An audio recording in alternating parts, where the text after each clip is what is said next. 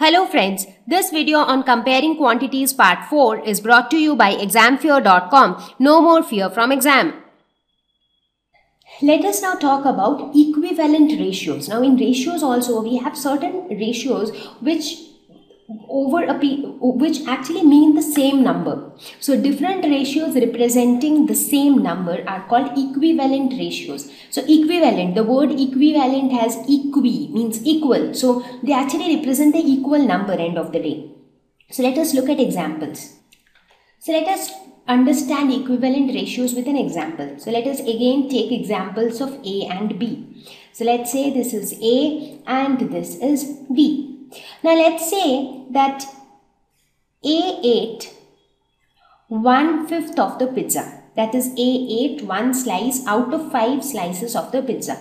Whereas B ate 2/5 of the pizza. 2 slices out of the 5 slices. So what would be the ratio of the amount of pizza eaten by A by the amount of pizza eaten by B? So the ratio would be 1/5 divided by 2/5, which would actually be 1:2. Right? So this would be the ratio. Fine.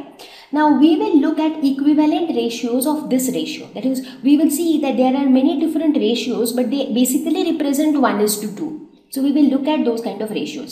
Now let's say that instead of eating one slice out of 5 slices, let's say that if A would have eaten 2 slices of pizza out of 5 slices of pizza, and if B would have eaten 4 slices of pizza out of 5 slices of pizza, if this would have happened, in this case what would be the ratio?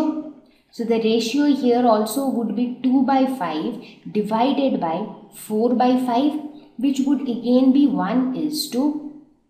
How much? How much would this be?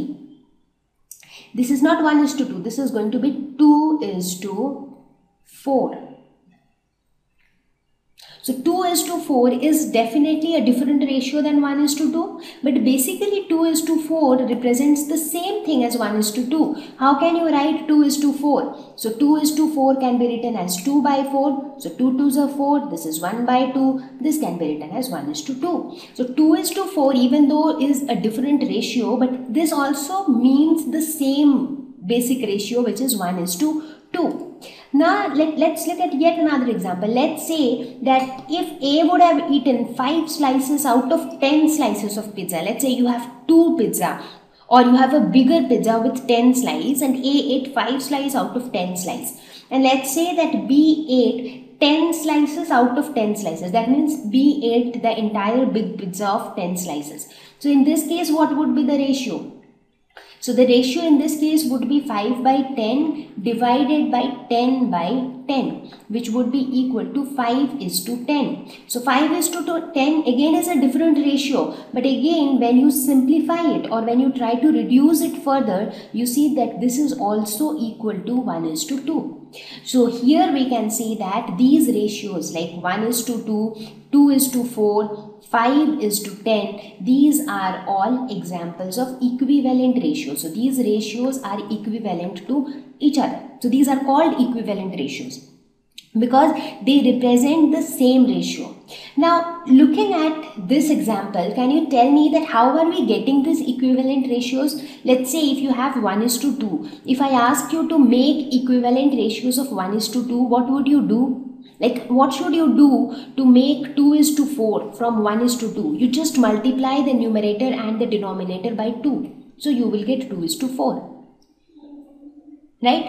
Similarly, if you multiply the numerator and denominator by 5, what do you get? You get 5:10. So multiplying the numerator and the denominator by the same number, you can actually get as many equivalent ratios as you want. So this is the concept of equivalent ratios. Thank you.